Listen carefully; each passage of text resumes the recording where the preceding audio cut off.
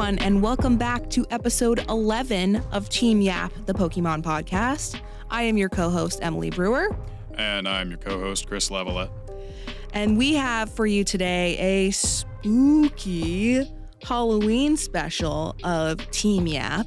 Yep, spooktacular.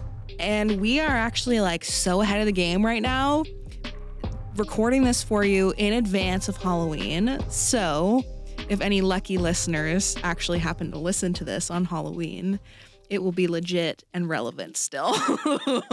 Timely. Timely, that's a good way to put it. So Chris and I were discussing last week. We're like, you know what? It's Halloween. There's actually quite a bit of creepy lore surrounding Pokemon that we thought would be appropriate to get into for this Halloween special. Particularly, there are creepypastas that have to do with Pokemon, but then there are also just all the ghost type Pokemon and the kind of ghostly haunted houses that appear in the series. And different Easter eggs through the games. Yeah, so there's actually quite a bit of content that we can talk about here. We're going to try our best. We are dealing with some technical difficulties today. The internet is out in the office. And not just the office, but the entire city. So it's wonderful. It is wonderful. And we are at the mercy of our phone's data and poor service in the office, as well as procrastination for not taking notes an hour before the podcast actually starts. It's okay. It's fine because both of us procrastinated and now we just have more time to bring you this podcast. Exactly. So we've got quite a bit to chat about today. And I don't know where we want to jump into first. Should we start with the classic? I think it'd be good to lead in with the classic because, from the original games, a classic, even before the creepypasta, I mean, this place was terrifying kids. It terrified me. The music genuinely disturbed me, upset me as a kid a little bit. It is iconically creepy. I don't think I had an original Japanese version or anything like that. But I actually, from time to time, will pop open the game. We'll pop open Leaf Green and go to this town just to experience it, legitimately, instead of just looking up YouTube and the song. But sometimes I'll do that too. But that just makes me want to play Fire Red again. I haven't gone back to any of my other games already, so let's ignore that for now. Let's stop on that track before it gets too far. So Lavender Town, the classic, I mean, ultimately in these days, I love the music. I adore most spooky tracks. It's incredible, really. It is a good soundtrack. Yeah, absolutely. And just so much surrounding Lavender Town, including my wonderful Cubone and Marowak. But before that, Lavender Town itself and the music, the classic tale of Lavender Town Syndrome. I don't know, Emily, if you had anything you wanted to lead with. Well, I do have the Wikipedia page pulled up here. And unfortunately, I haven't had a chance to read it yet. And so I may just I think talking about it from personal remembrance first and then maybe reading a chunk from the Wikipedia would be fun. Yeah. I remember as a child, and maybe not a young child, probably a preteen, being really into Pokemon and reading or listening to YouTube videos about Lavender Town Syndrome, which was essentially they're calling it an urban legend on the Wikipedia page, which I think is a good way to put it because I don't think it was ever confirmed. It was never really confirmed that anything was really happening. I think it is a confirmed thing that there was an original version of the game and then they changed the frequencies in the song. Were changed because I think it was actually partially making some people sick. Yes. Am I right? I think it was, but I think the urban legend part of it was people were killing themselves because of it. Which, trigger warning for the subject matter. Yeah.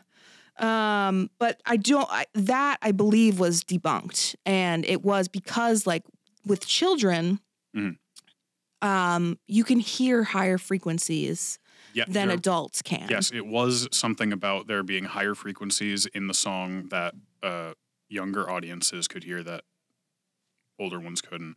Now, the creepypasta, Lavender Town Syndrome, that whole thing, that would take it a lot further than that. But I do believe there was an actual frequency getting to people, younger people, and so they put out a new version of the game with leaving out those frequencies or changing those frequencies, which may have been due to something that was in the audio waves when you put it through a spectrograph.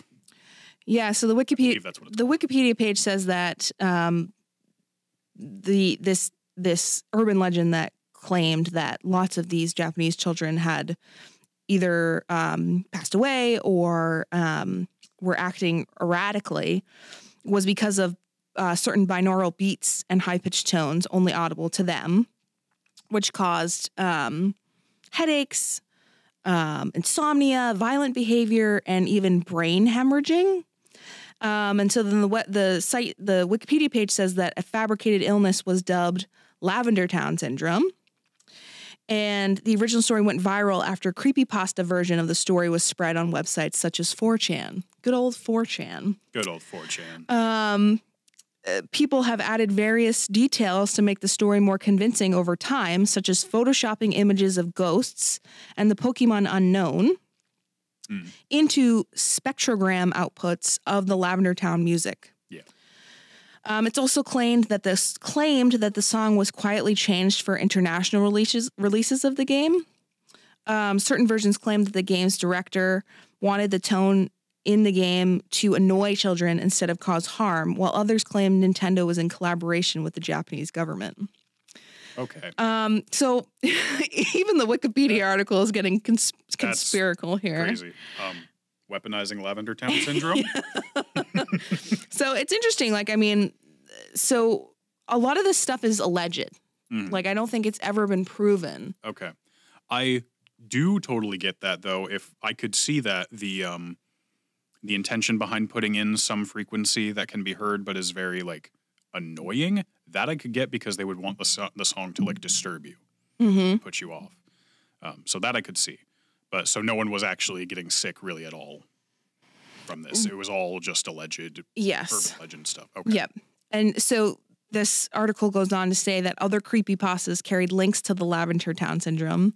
The creepypasta Lavender Town and Pokemon 731 linked the syndrome to a Pokemon programmer attempting to brainwash children for military purposes, only for the process to fail, resulting in the children's deaths. So, I mean, it's Pokemon to make child soldiers. I mean, you know, it's not a, it feels like that's not unlikely of a thing to have actually happened, though this is all, conspiracies aren't the right word. It's a creepypasta. Like it is literally just like a made up story. Well, yeah, exactly. It is a very, very made up story. So there's way more lore. That last bit, I didn't know about any of that. Well, there's way more lore that goes into it and connections between certain things. And there was another, like, this is saying that the spread of Lavender Town Syndrome is believed to be due to its association with the Denosenshi Porygon incident.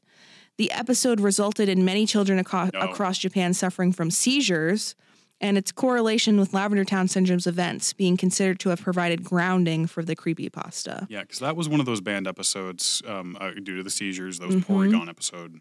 I think they went into like a digital world kind of thing. And so there was a lot of bright and flashing lights. Exactly. I think there was also guns heavily featured in that episode. Interesting.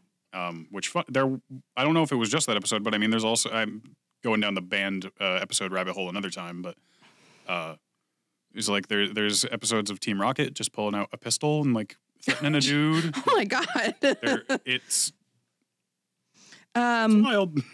So it's interesting because like, so what that is saying is because the Porygon episode incident is actually happened. Yes, and that was a real thing. Caused seizures.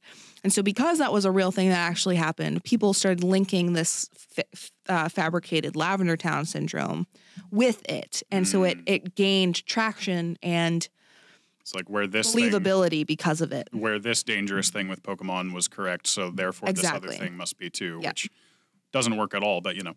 No, it doesn't. And so we'll do that. It is fascinating to think about. And so there is way more information like about this. And this is why like I regret not looking into this sooner to like having some more synthesized information about this. But if you are curious in learning more, are like thousands, I'm sure, of articles around on the internet for you to dive into and get lost in, because even as a teenager, that's surely. I mean, I was super into it. New Pokemon creepypastas are definitely being made every day, and that just stems from Pokemon itself can be very creepy when you put a lot more thought into it. Like, Pokedex entries can be very, very wild. Things throughout the games, the different creepy things they'll just add in and have lead to absolutely nothing, but sure as hell scared me to death when I was a kid. And, you know, and so just Lavender Town in general, it's saying in this article that, like, you know, a big part of the reason why this creepypasta kind of took off was because the Lavender Town in general and the theme itself already created this sense of uneasiness because the theme is creepy. Oh, yeah. But then Lavender Town itself is creepy. Like, I mean, it contains, I don't know exactly what it's called. It's a cemetery for You've got the Pokemon Tower. The Pokemon Tower, which is essentially just the graves of all of these Pokemon that have died. Pokemon Tower or Lavender Tower? It's one of those. I'm not sure. If we had internet, we could find that out really quickly. But like, which, you know, with Pokemon, it's always been like, oh, they faint, and then you just recover them at a Pokemon Center. But with Lavender Town, it's like, oh no, Pokemon can actually die. And there are some like really unsettling kind of like NPCs that you can talk to where they're like there and like grieving their dead Pokemon. It's also a very small and isolated town. Yes. Because like the first way you get there, I believe, because I don't know if you can get there any other way before, is going through Rock Tunnel. Okay. There might be another route, or no, right? Because it's you choose between Rock Tunnel or Cycling Road, I think. Interesting. Okay. Was that it? I don't remember. It's been too long. It's been way too long. Now, is Lavender Town in Let's Go Pikachu and Let's Go Eevee? Yes. Do you recall it having the same impact as in the original? It definitely didn't. Interesting. They really toned it down. I don't know if it was more so toned down like intentionally, or if it just felt that way because Let's Go Pikachu Eevee, very cutesy style 3D game. It's so much more modernized. They can convey a lot more now. It's like with those old pixels and all that, you just had the 8-bit, you just had the music was what it was, and so that added a lot more to the I don't want to say analog, but the much older feel to it added to the creep vibe. Let's Go Pikachu, Let's Go Eevee, I want to replay it, but also I do kind of remember at least some, like there's more scenes with Marowak in the tower. Like you even get, once you defeat it, there's a scene of like Marowak's soul going to rest, and it's kind of like sweet almost. So that's a good segue into explaining the lore of Marowak and Cubone and Lavender Town, if you want to go for that. So Marowak and Cubone, from what I gather, there wasn't anything special in terms of before this. It was just a Cubone and its mother Marowak.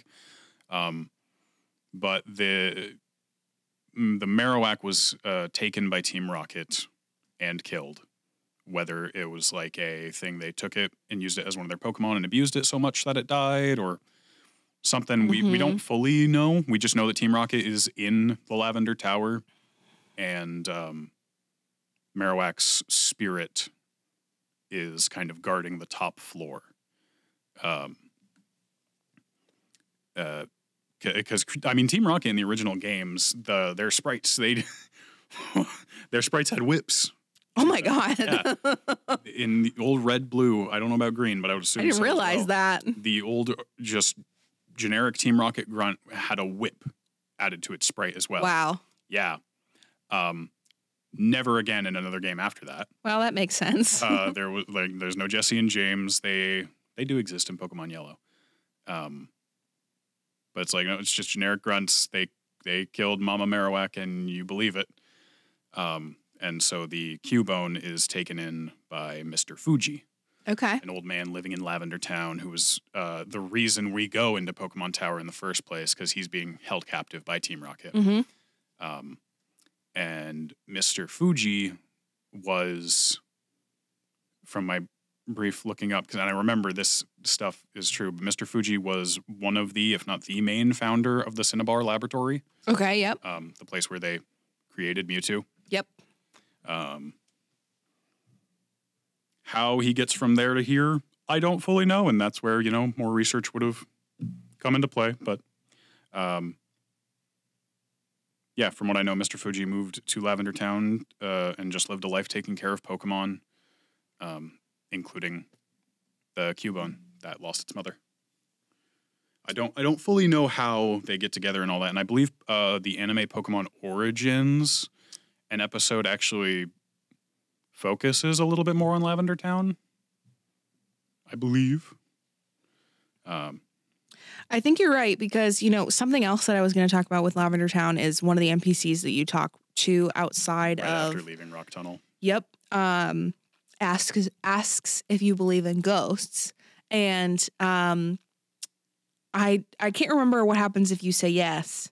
But if you say no, the NPC essentially goes, "Oh, really? Then what's that white hand on your shoulder?" And that was the start of Pokemon, just like occasionally one-off in any of the games. I don't think there have been any recently. I can't think of something in Sword and Shield or Scarlet Violet or even Sun and Moon. Yeah, I'm not sure. But where they'll add in just a little creepy thing that just seems very out of place. Like, What is this here for? Does it lead to anything? No, more often than not, no. Yeah. It's just there just to creep you out. Yeah. But it's cool. It is. And but speaking of Origins, this Twitter post is talking about how the same dialogue about asking if you believe in ghosts, mentioning the white hand, is in Pokemon Origins. But before the white hand is ever mentioned, for a few short frames, if you look closely, you can actually see it on his shoulder. And I'll just show Chris quickly here. In the anime, yep. Yeah, in the anime. Yep. And so it's a cool little kind of callback to that. And see it's like a very, very transparent white. Mm-hmm. So yeah, I mean, there's a lot of lore that comes with Lavender Town, and I think it was important to start with that, because that was like the beginning of creepy Pokemon or creepy things in Pokemon games. And so I think that's a good way to transition into some of and especially what you were saying about the little things in the games that are kind of creepy. Some of the houses that you kind of can run into in some of the Pokemon games. I'll start and I'll say that the one that I have the most memory of, and maybe the only memory of, is the old chateau in Pokemon Diamond and Pearl. Is it in Platinum? Yeah, it's in all of them. Actually, in Platinum, in all of them, you can go there as soon as you beat Gardenia. But in Platinum, you can actually get Rotom in the main game. Okay, interesting. So I remember being like really drawn to that house as a 11-year-old, because Pearl was my first game, and so creepy old forest house in a Pokemon game. What cool stuff's happening in there? It was dope, and then like the ghost girl that you can see sometimes, and then like how does that work? Like you enter into the room and I believe there's sometimes or something. I think there's like 2 different rooms, or maybe it's just the one. There's one room along the stretch of rooms where like it's like one room, there's Rotom's TV room, and it's like 2 or 3 more rooms after that. One of those rooms, not Rotom's room, if you go in and out 3 times, I don't know if it's a set number of times or if it does just randomly happen. But sometimes you'll go into that room, and I noticed it at first because I went into the room and I couldn't move, and I'm like, wait, what's happening? A scene was playing, and I didn't realize, because you can see into the room next to you. Yep. There's a little girl NPC just standing there, and then she just leaves. That's it. There's no dialogue. There's no nothing. I think the music doesn't play until after she leaves. I think you're right too. Oh my God, that's so creepy. I'm remembering like silence. Yeah. And then it starts. Is the other room the dining room? Why am I like thinking that is one of the rooms that she appears in? Because I'm wondering if she appears in there or if that's the room you exit out to when you go back. Oh, maybe. Yeah, you might be right. No. Now I have to replay Pearl too. So that was cool. And then Chris was telling me about, and then Rotom is like possessing stuff in the house. The TV. Okay.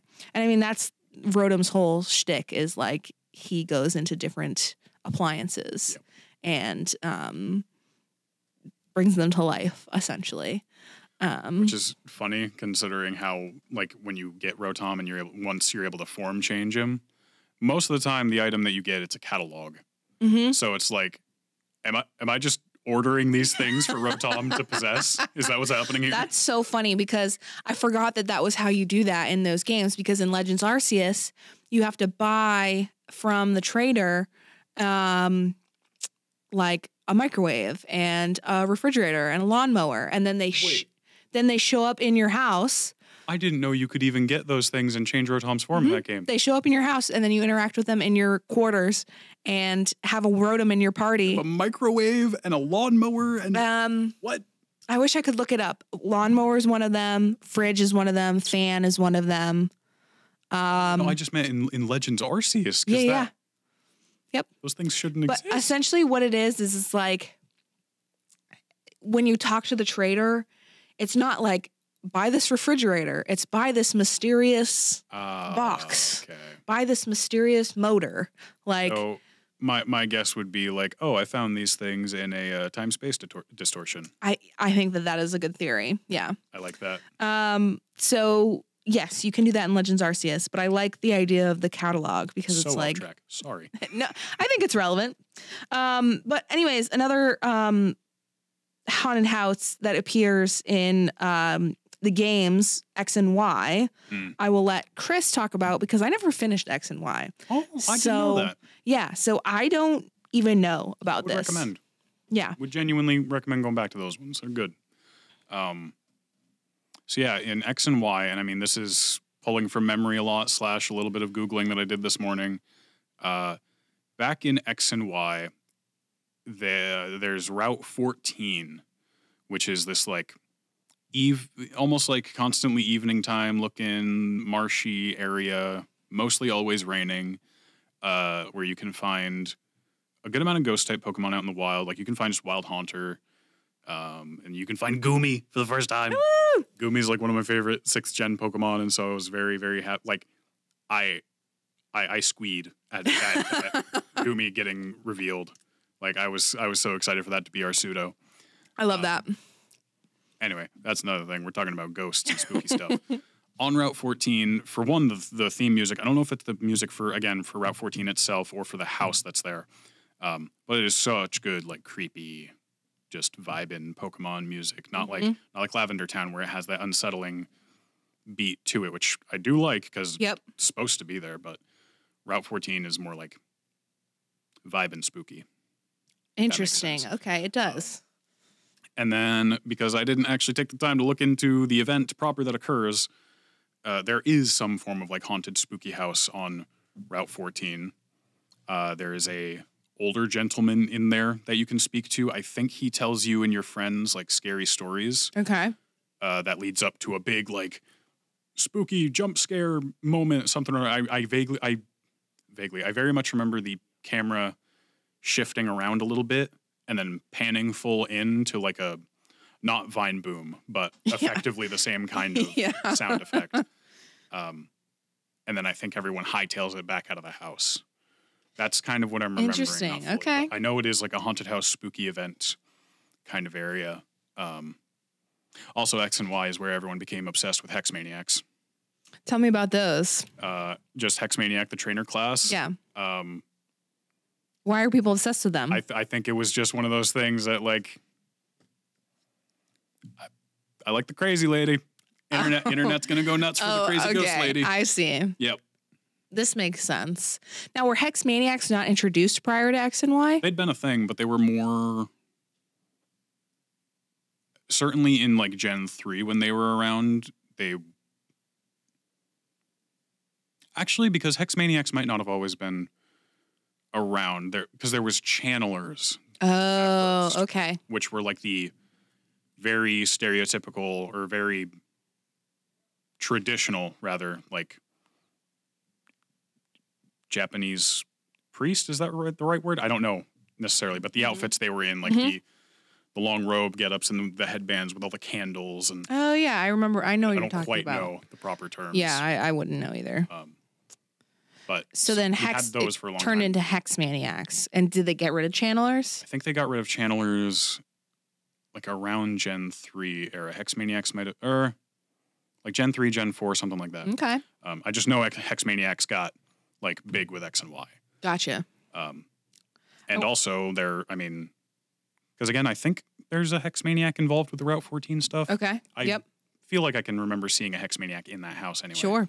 But anyway, there's another place that model is used in X and Y for some spooky stuff, and that is in Lumio City. I don't know what building, but it is just one of those buildings with an elevator. You'll go into this office building, up the elevator, and you'll walk into, I think it's a completely empty, like, office space. Like, there's stuff around, but in terms of people, completely empty. You walk in and you just stop. There's nothing. There's, like, complete silence. And then from behind you, a Hex Maniac sprite, like, glides forward, hits the bottom of the screen, says, "No, you're not the one." Goes off screen and is gone, and you're good. You can move around. What? And then you go looking further in that room, she's gone. And never appears again, and you don't have any idea what that has to do with. Yeah, I don't think she can show up again. Bizarre. And it doesn't have anything like to it at all. It's just that's all that the is event fucking is. cool, though. To be honest with you, that's fucking cool. I love these little moments, like, and there's like other non-creepy moments that I feel like happens in Pokemon games that they're just like, okay, yeah, this is why I play this game.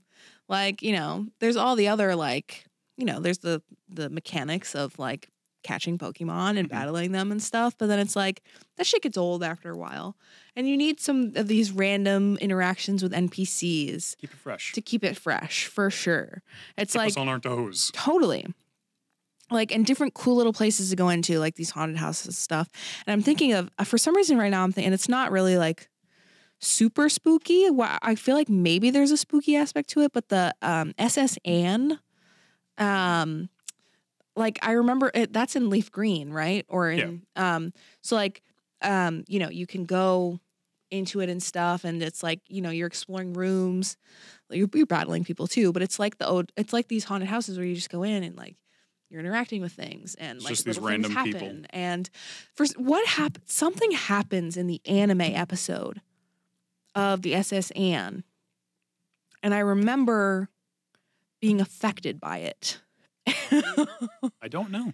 And now I need to look. Yeah, now I need to look this up because I remember like rewatching it. There's only one thing I can think of with the SS Anne, but it's not necessarily on the SS Anne. And I was going to touch on this, but I mean, it's a good way to circle back around to Lavender Town. So when you first go into the Pokemon Tower, you fight your rival. Mm-hmm.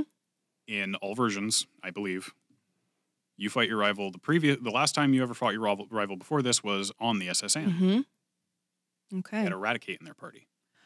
Then there's no Eradicate. There's no Eradicate in their party when you fight them in Pokemon Tower. So it fucking died. Prevailing theory is that somewhere along the way, something happened, or you just went to him in your previous battle, and somehow that Eradicate died, and that's why your rival's there. I just got chills, bro. That's crazy. Dude. And that's that's the prevailing theory. That is so interesting. That makes like, see, conversations like this, I'm like, shit, I need to pull out my DS. Shit, I need to find my Game Boy games. Like, it's too much temptation, not enough time. Literally 100%. But it's so fascinating how there's this like all of these different. There's so many different little things that happen. I need to write down and because I want to rewatch that episode and see what I'm thinking of. Isn't it kind of like the Titanic? Doesn't it like start to sink? I don't know. I feel like I mean, an anime episode I feel like would do something like that with the stakes. Yeah. Like in the games, I know it's just you go in, you can battle the people in their dorms, and then you talk to the captain, rub his back, and you're good to go. You literally like rub his back because of his seasickness. The captain of the SS Anne. Okay, I really need to pull out my old games now. And this is the dilemma that I've talked about before, which is that I don't want to get rid of my old save files. Yep. And so like maybe I need to just like purchase a new copy of the game. A new I know that's unreasonable. Or I guess I could get like an emulator or something. How much old like proper Pokemon games I know like Emerald is really expensive, but I don't know about I feel like Black Knight had a copy of Fire Red and Leaf Green for like $99. $99? It's like $100 each. Dude. Those because I guess because they're not made anymore, so there's limited copies. Yeah. Like, and I mean those games, they popular for a reason. It's Pokemon. Like sealed games can go for quite a bit. I was able to when I was going through trying to get some money a long while back, and I sold off to GameStop my other version. So like, if I had a generation, it's like, well, I have both versions. I'll happy getting rid of one. Mm-hmm. At the time, anyway, I would still trade in I traded in my Soul Silver or something for still like $45. A DS game at the time that was still like 40-ish or something. Or so fascinating. It makes a lot of sense though. Yeah. And I am crazy enough to buy. Pokemon has aged, but it doesn't age. No, I mean people are still just as obsessed with it as they were 20 years ago. Yeah, and I mean, Pokemon is going to exist as long as the universe does. Absolutely. Frankly, at this point, at least I hope it does.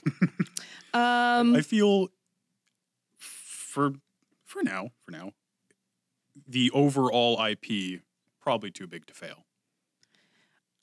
I could be wrong. But am inclined to agree with you because there's definitely aspects of it that'll like get shut down and well, it morphs over time. Like, I mean, I think like if you look at something like Pokemon Go, the only reason that Niantic created that and linked it with Pokemon, and the only reason why they can still collect our data and why people still play that game is because people love Pokemon.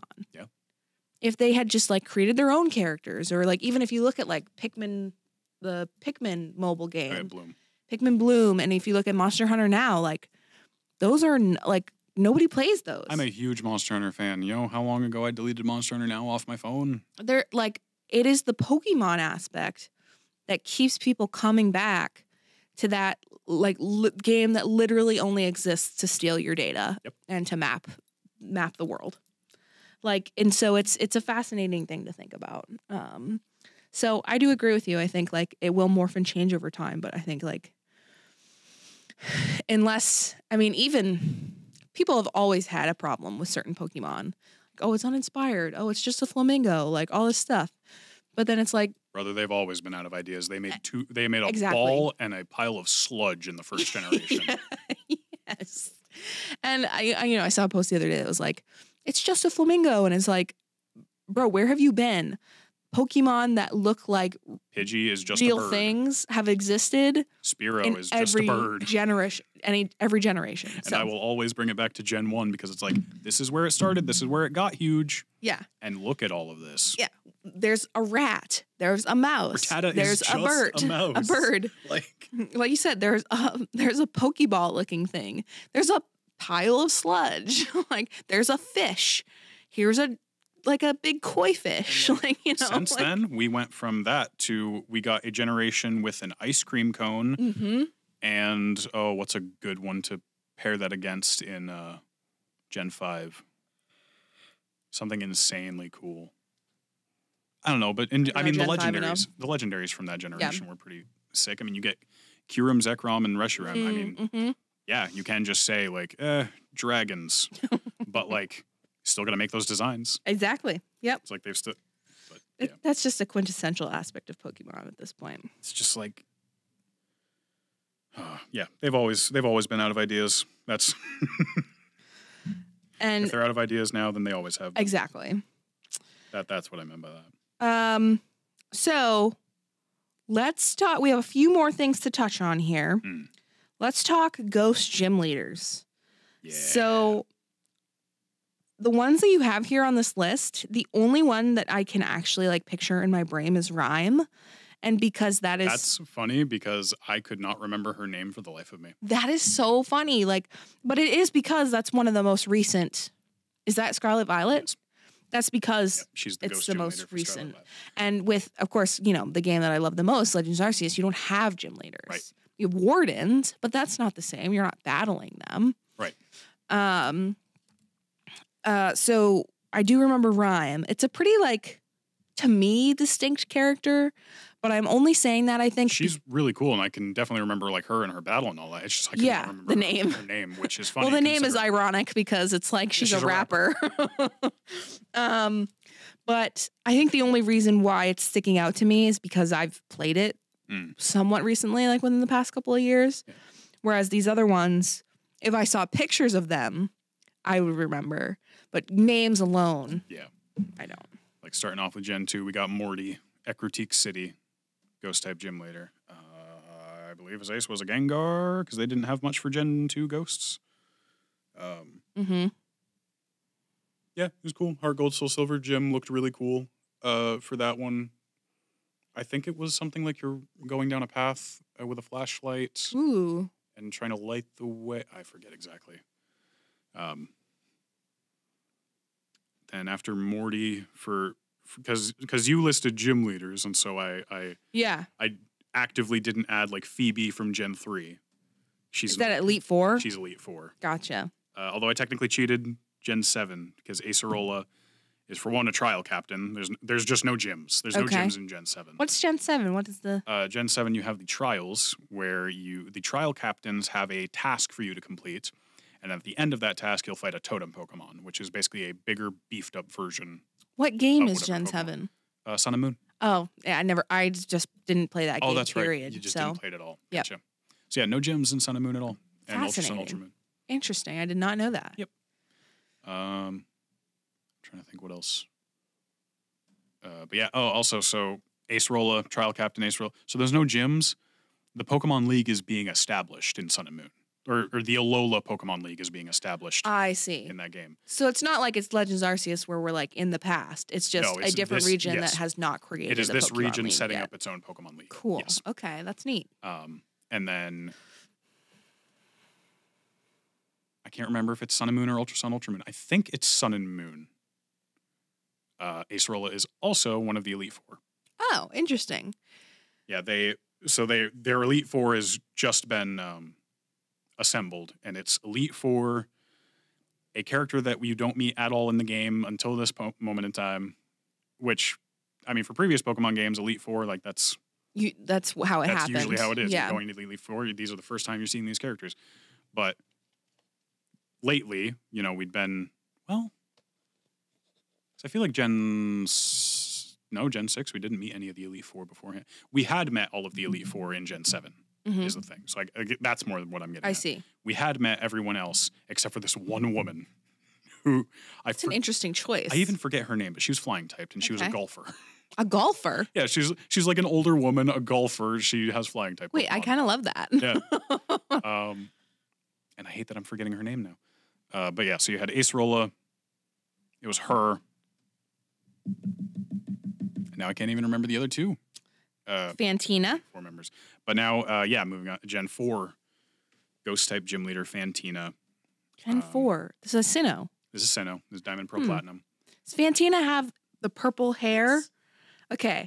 All right. I know who that is. She's the Drifblim lady. Gotcha. Or, well, no, because her ace was a Miss Magius. But I know she has a Drifblim. Yeah. I thought she would. Yeah. She's more designed like a Miss Magius-ish. But I know she has a Drifblim.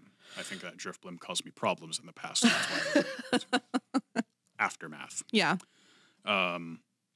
And I think hers is interesting because she was at a different point in time in the game, depending on what one you played, I think. Oh. Because I think she's either the fourth or Like fifth. versus Diamond or Pearl or Platinum? Yeah, like I think she's either the fourth or fifth gym leader, depending on which. Like I think Weird. she's right because I know in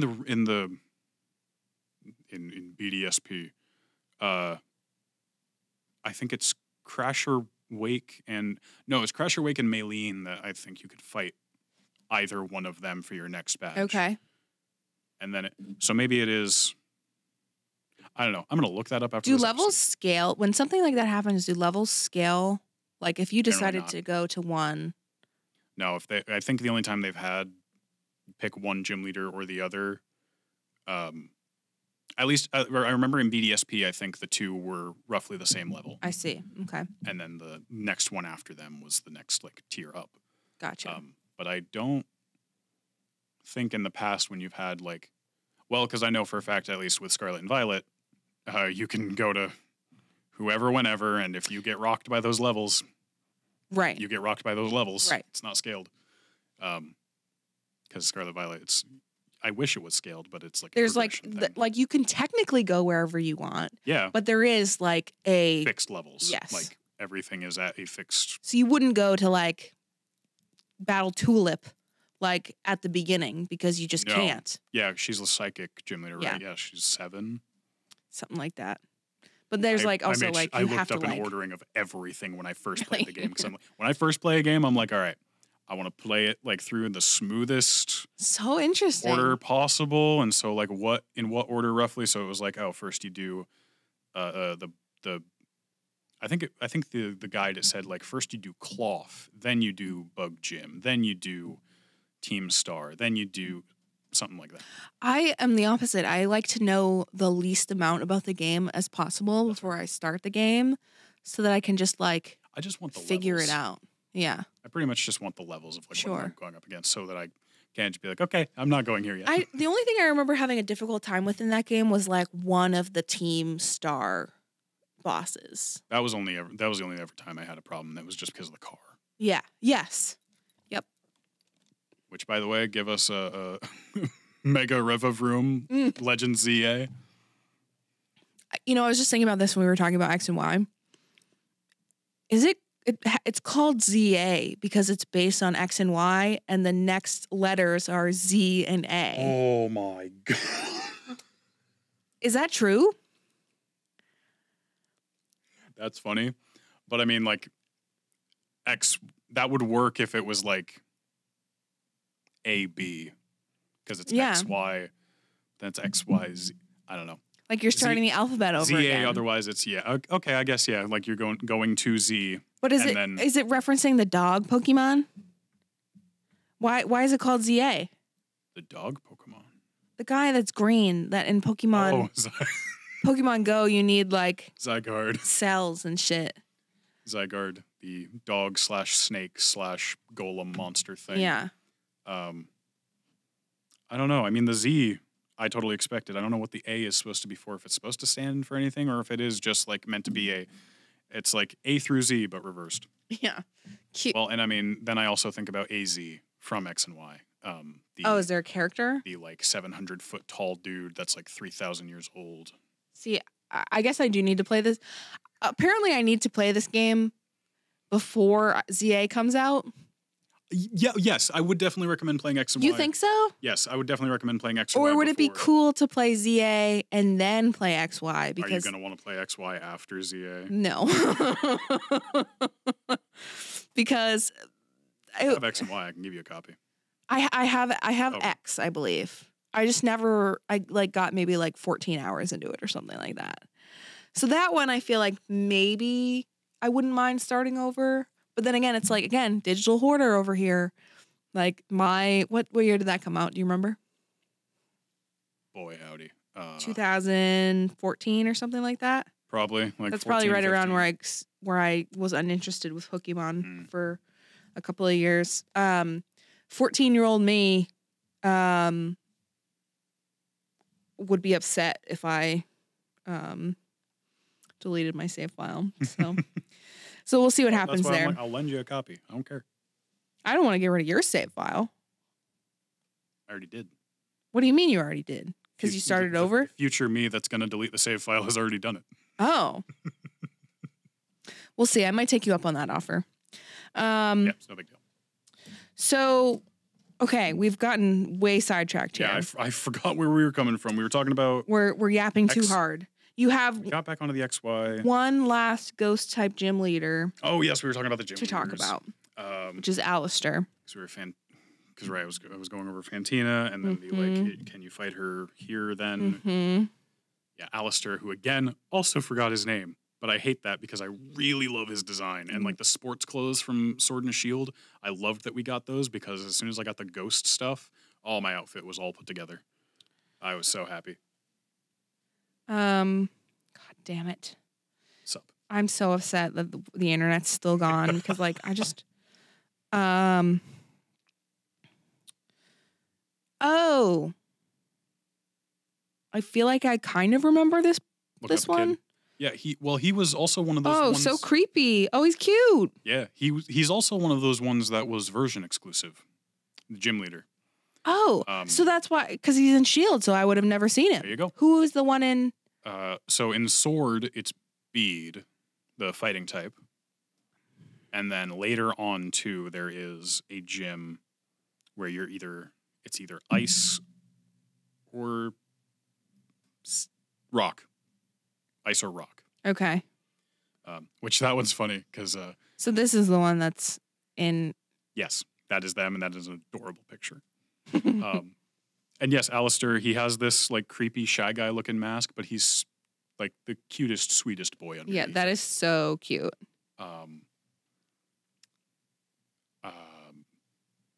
I was just going to say also with the other version exclusive gym leader of that generation, it's just kind of funny because in Sword, you're fighting, I think Gordy is his name, or Gordon.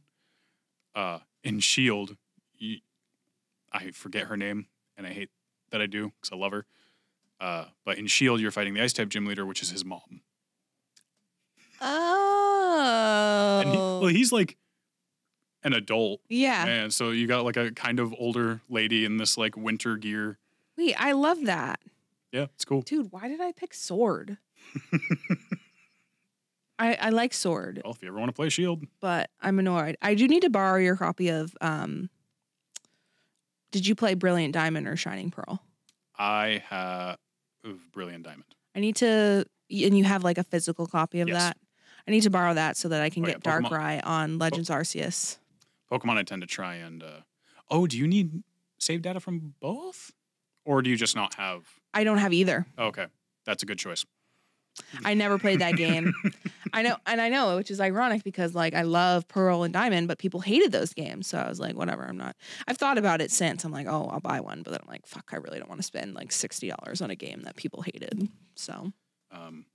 yeah, so Alistair, and then his whole thing, he had the Gigantamax Gengar. I don't know if they were using Gigantamax in that fight yet. No, they were, because Bede has the Machamp. Because it's like the first couple of gyms.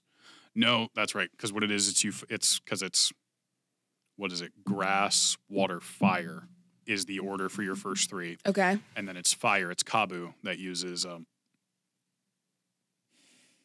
It's Kabu that uses Gigantamax Center Scorch. I just thought about a thing completely unrelated to this. I'll tell you after. Okay. And then after there, everyone's using a Gigantamax. I see. So. Gotcha. Yeah, Alistair, cute ghost kid from Generation 8. I love him. I want his mask like on my wall at home, like a genuine actual version of it. Somebody absolutely makes one of those. Oh, it's got to exist. That's it for the... Or no, because then after Alistair, of course, it's Rhyme. Yes. We were just talking about. I always forget the name, and now I'm forgetting her entirely. But no, she's really cool, and I did like having one gym battle just be a double battle, and nothing, like it's not like a Coliseum thing where everything is double battles. It's like no, it's just this one gym. I forgot that she did double battles. What's the reasoning behind that? I don't know. Huh. And it's also a really easy boss battle. Like I mean, Scarlet Violet's pretty easy. Pokemon's, as far as I'm concerned, only getting easier as it goes on. And while I understand a level of ease, because ultimately it is a game targeted towards children. Yes. Though I'm hoping... But the difficulty options I would like. Yeah. Like, when you start the game, easy, medium, hard. Like, give me some options. With Legends Arceus, like, that game is relatively easy. It's harder to learn the mechanics at first because it's a completely new now way. You're having to dodge and... Exactly. You have to dodge. Like, when you're catching a Pokemon... You don't just like run into it to get into a battle. You have to either throw your Pokemon at it. You do that, you'll take damage. Exactly. And like you can like instead of blacking out in the game and like, oh, you show up at the Pokemon Center and like lose some money or whatever. Does that happen? You lose money? And in this game you lose precious items that took you forever to lose like half of your stuff every time you go down. A crazy amount to the point where half, if not all. I will save constantly, and if I accidentally die, I will quit the game. Because I'm like, I am not relying on some random person to hopefully pick up my item bag. Which I find that so interesting. I wonder at what point does it like save and read that and send it to the server? I've always wondered that. Because I have also picked up other people's bags and then quit the game to reset something. Mm-hmm. And then technically I never picked up those bags because I didn't save. Yeah, that is interesting. It must just like... There has to be a lag. I feel like it must just sync up every time you initiate a save. Yeah. That would be my best guess, because otherwise, like... It's a how weird would it know system. when to send out to other people's games, like, oh, your bag is lost, and now they need to get it for you? I don't know. Yeah, especially because if I quit the game and I never lost the items, like, there's no bag for someone to retrieve. Exactly. So it must be based on save. Yeah.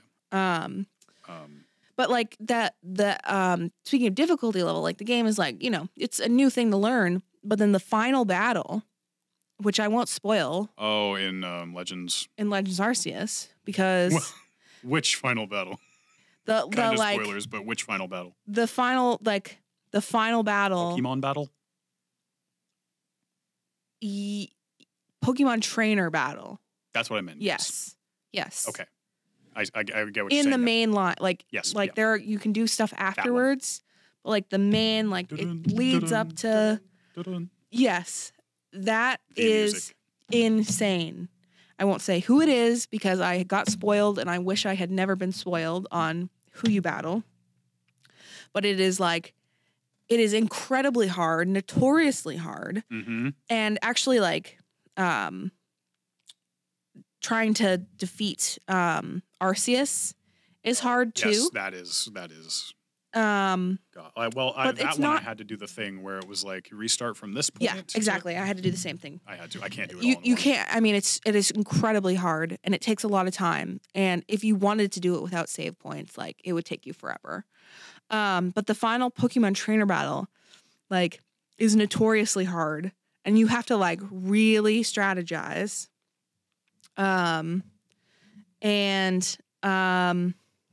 Yeah, so I mean, it introduces and I won't say specifically what, and I'll tell you again after, but like it introduces a challenge that no Pokemon trainer has ever faced until this game. Yeah. Yep.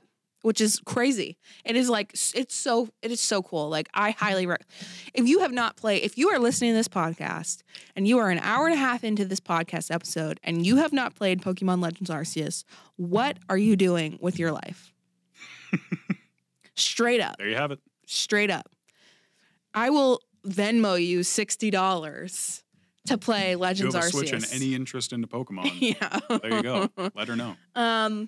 So anyways, where I was going with that is I hope ZA has a similar kind of like difficulty. An actual difficulty option. Either a difficulty option or like the same difficulty curve. A difficulty curve where it's like there's some point in the game where it's like, oh, I actually like have to try really hard and actually like have to like repeat things because I'm failing. Yeah.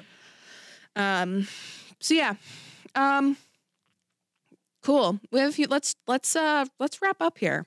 Yeah, we have a few more things to talk about. I think one of the ones that I want to briefly touch on, which I like don't know much about, is MissingNo, which is a classic Pokemon game glitch, where like pile of pixels would show up on your screen. Basically, it looks like a totem pole of messed up pixels and corrupted texture. Yes, Not with quite. the name MissingNo, like missing number. Yeah, missing dot number. And then, because I had actually, back in the day, I had a Pokemon Red that I got from my older brother. And I actually caught MissingNo. That's crazy, bro. I forget the whole process of how you initiate it, but it ends up with you like trying to surf on Cinnabar, but you kind of end up surfing inside the ground, and you just go back and forth, and then eventually a Pokemon encounter will be there, and it'll be I think it's like it's either a level 0 or level 99 MissingNo. And there's actually another one that'll show up, but I'm forgetting. I don't know if it even has a name or if the game just crashes out when you. I was gonna say, so did it screw up your game when you caught it? Nope. I could still like catch it, and I don't know what else might have corrupted. Potentially some other things may have, but I did actually have a MissingNo for a bit. I don't remember what, if anything, it did in battle. I think it just has Splash. Interesting. And then I leveled it up. And evolved into a Kangaskhan. What? Yeah. So I don't know if that's like I mean, people might already fully know the whole thing. Probably people already fully know the whole deal behind MissingNo, whatever, but I don't, and I never looked it up. So I'm just thinking, like, is that like they're trying to, or was that like there's a corrupted empty slot for where a like baby Kangaskhan was supposed to be or something like that in the initial planning stages? Or I don't know. I never looked into it. MissingNo is a glitched Pokemon who was not intended to be in the game. It allegedly was intended to be a Pokemon that could evolve into either Cubone or Kangaskhan. Well, would you look at that? Evolve into Cubone! See, you got the other one, unfortunately. Game Freak intended to remove it late in development, but simply couldn't get rid of all the code in time. That's funny. Also, so that's probably where well, I guess the theory, that's almost confirmed at this point. The theory kind of derived from that Cubone is just a baby Kangaskhan that lost its mom. Oh. I didn't realize that. That's another one that's been floating around. So it's interesting. Like, I mean, it's really cool that you have had a personal experience with MissingNo, whereas I have just like seen memes and stuff about it and lore. And I don't even know that much about it. I briefly clicked on a Reddit post that like somebody was speculating that like MissingNo was supposed to be wait, let me see the TLDR. MissingNo is a failed Mewtwo created by the fossil reviving scientist, which can warp its surroundings due to its attempt to emulate Mew's ability to transform. That's interesting, and I like that better than it just being a glitch. Yes, because the reality is it is a glitch. Yep, it is just a glitch. But people will make lore about literally everything. Oh, of course. So that's fun. That is fun. Super creative stuff, and I love it. Because supposedly, or not supposedly, wait. This says that it's well known that Cinnabar Island, the place where MissingNo can be encountered, contains a burnt-out lab where presumably experiments used to take place. We don't really know what happened there, but there seems to be a link with Mew. In Mewtwo's Pokédex entry, it says that Mewtwo was created by a scientist after years of horrific gene splicing and DNA engineering experiments. Given that this took years of horrific experiments, there were bound to be a few mishaps. Enter MissingNo. And it was the Cinnabar laboratory Mewtwo was created in, right? I don't know. Oh, I thought. But it seems like that's probably why this theory has come about, is the fact that there is a lab at Cinnabar and Mewtwo was made in a lab. So it's interesting. It is surfing on the coast of Cinnabar that gets you MissingNo. Dude, people love creating things and creating stories. It's just too many fun links between It is amazing how like just how much people will come up with in the absence of information. No, and absolutely. like wanting to have a background or a reason for something. So it's pretty cool. Okay, we are getting towards the end here. I do want to quickly touch on something that we have already talked about before in the past, but it is only fitting for a Halloween episode, which is my buddy Drifloon. I love Drifloon so much. Tell us how much you love Drifloon. I literally love Drifloon so much that like it's interesting though, like, you know, because whenever I'm asked to be like, what's your favorite Pokemon? I like Drifloon is a favorite. I don't know if it is the favorite. You know what I'm saying? Like, I don't think I have a favorite. And which is fascinating because I think just the combination of playing so many games and just like being attached to like multiple of them. I think one of my new favorites is Arceus. Like I love the idea of like this kind of like overarching like god Pokemon that can take the form of or can take the type of any Pokemon. Like that is just so fucking cool. And the move Judgment is like amazing. Like literally like the coolest move ever. Also, it was like one of the coolest animations in the Gen 4 games with like that. I don't want to say shaded light, but like the way you had like the darker area surrounding it. It was just a light coming down on the other Pokemon. It's a really, really, really cool Pokemon. So anyways, I'm getting off track again. Drifloon is one of my favorites, which is why it appears on the graphic of our podcast. But some information about Drifloon. Drifloon has been given the reputation of being the signpost for wandering spirits.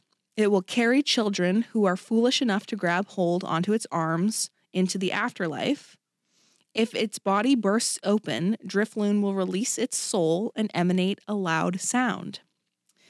Drifloon yearns to seek friendship with children, but will run away in panic if handled roughly.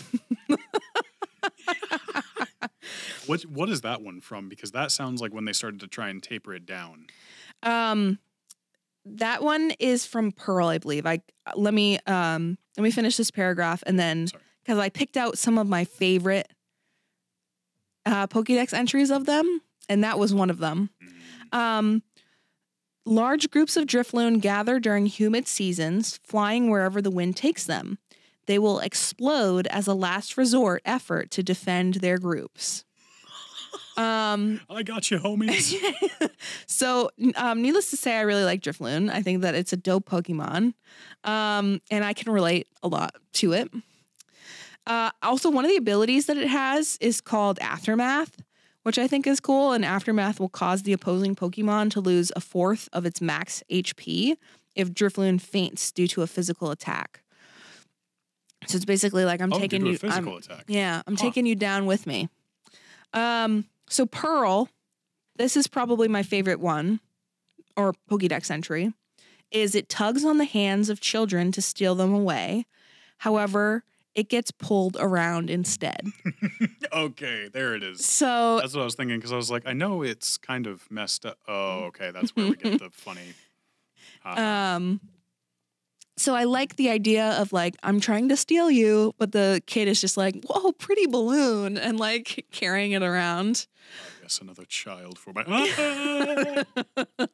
Diamond is a Pokemon formed by the spirits of people and Pokemon. It loves damp, humid seasons. So it is... Drifloon is like your quintessential like ghost type Pokemon. It is literally made of the spirits of dead people and Pokemon, which is crazy. And a cute little balloon. Sword's entry is perhaps seeking company. It approaches children. However, it often quickly runs away again when the children play too roughly with it. Which is very cute to imagine. Moon, if for some reason its body bursts, its soul spills out with a screaming sound, which considering it's made up of the spirits of dead people and Imagine Pokemon, popping I a think balloon and it that's just the sound of shrieks all at of you. those spirits. And then Legends Arceus, the entry is said to lure away young children and carry them off to the afterlife. Some whisper that Drifloon are formed of reincarnated human souls, but these rumors are as of yet unconfirmed. Oh, so they let it go hard again with Legends Arceus. They did. Which is funny because in Legends Arceus, There is a very, I wouldn't say a very prominent storyline, but there is a side quest. There is a side quest where a child has been taken by a Drifloon, and you find it on the beach. I think at first it was like, my kid keeps running off Yeah. for however long and won't come back, or like, can you please go check in on him, or And you find it with a Drifloon. behind a shed too. Like way far away from the village. Way out, yeah. So I love that they included that. I mean, like, Drifloon is from Gen 4, right? Yep. So I think Good it's time to act on that. it is kind of special. Yeah, it's special when there's a game that is particularly like about a certain generation to like flesh out some more of the lore of a Pokemon like and that. they actually like, okay, you've been telling us this whole time in the Pokedex Mm-hmm. entry. Oh, no, it's happening right in front of us. Yeah, like this isn't a joke. Show me what's under Mimikyu's cloak. Damn it. Now's the time. What? Oh no, Mimikyu's Gen 7. Never mind. I was gonna say we got Gen 6 coming up, but thinking Yeah. Gen 6 because fairy type. Yep.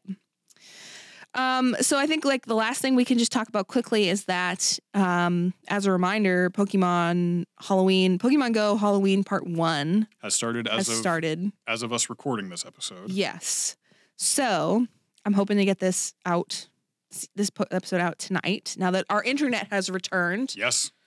But The episode. What a song. I know. So frustrating. But I am looking forward to some shiny costume Pokemon, hopefully. Same here. We have Froakie and Rowlet and Cula. If I don't, I just want Froakie and Rowlet.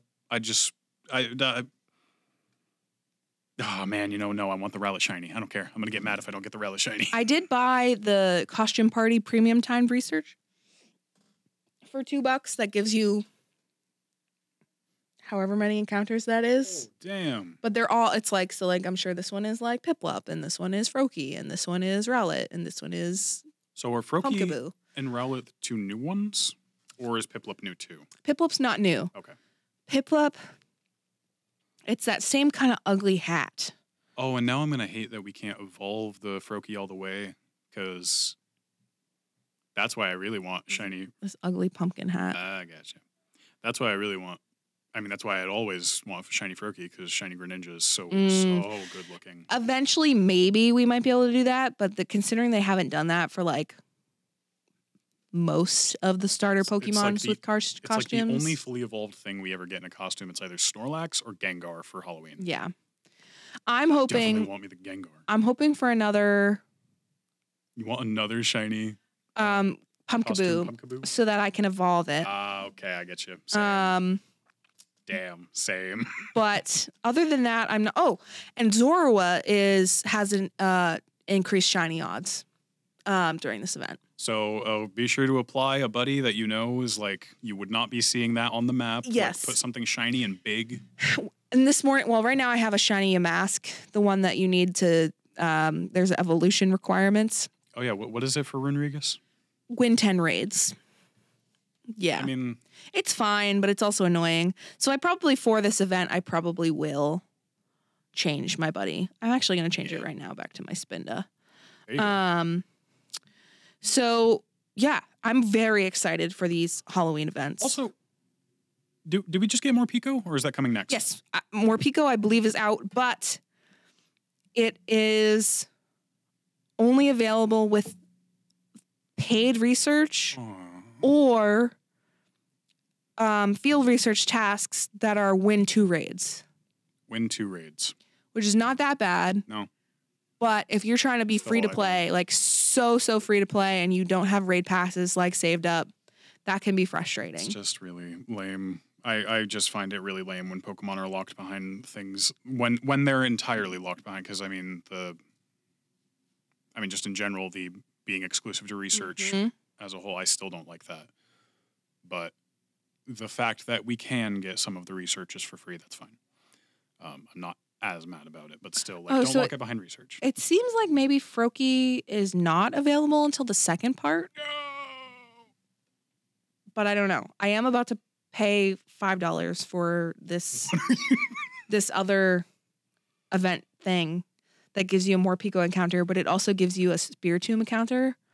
And I would kill for a shiny Spiritomb. There's a free timed research out right now that will give you a Spiritomb. Do not encounter. be Emily Yap listeners. No, please don't listen to me. Like, don't spend your money on this stupid fucking game. I mean, ultimately, do what you want with your money. But I'm begging you not to. We'd recommend maybe not. If you're going to spend money on Pokemon Go, you should buy Pokemon Legends Arceus. Yeah, if you're going to spend money on Pokemon, there you go. Buy a good game. So, that was a fun episode. I do wish I had been able to like put my thoughts together a little bit more cleanly, but we're both busy and the internet not working was unfortunate. But we made it work and that was fun. Yeah. And good fun, spooky yapping. I'm also like really inspired to like pull out a lot of old Pokemon games. Hell yeah. So that's always, it's been a good podcast episode when I want to leave work immediately to go play Pokemon. So I know what I'm doing tonight. Oh yeah. Well, folks, thanks for listening to another episode of Team Yap, the Pokemon podcast. I'm not sure what's next for us. Or am I? But, we'll figure it out. We'll talk. We've got, I really enjoyed doing that model building episode with you. That was so much fun. And so I'm thinking I would love to do another visual episode, whether it's like hooking up our game system to a computer or whatever it is.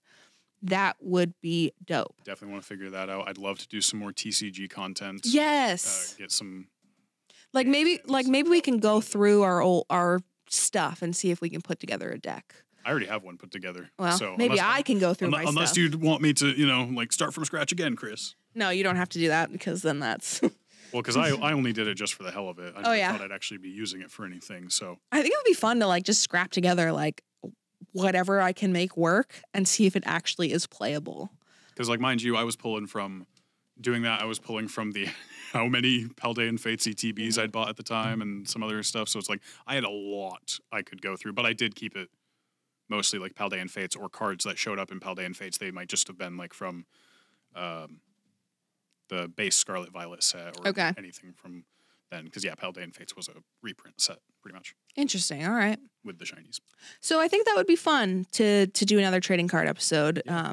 Definitely requires a little bit of preparation for Emily, and I'm a procrastinator, so we'll see. We'll figure it out. We'll figure it out, but stay tuned. We've always got some fun stuff up our sleeve for this podcast. We will do another movie review too, as well. I'm looking forward to episode Pokemon the third movie. We still got to do. We still got a couple of the other ones. Yep. Want to do Detective Pikachu. Detective Pikachu. As soon as our election coverage and stuff is over, things can open up a lot more. I think that would be a perfect time to be dude, staff movie night. Who wants to watch Detective Pikachu? Oh, absolutely. And then who wants to join us for the podcast discussion? That would be fun. That's how, try and get folks together. We can do the one right after the other. Yep. So, needless to say, you're not going to want to miss our upcoming episodes of Team Yap, the Pokemon podcast. Not at all. I wish you great luck if you play Pokemon Go and are into ghost-type Pokemon or costume-type Pokemon, because now's the time to play and hunt for shinies.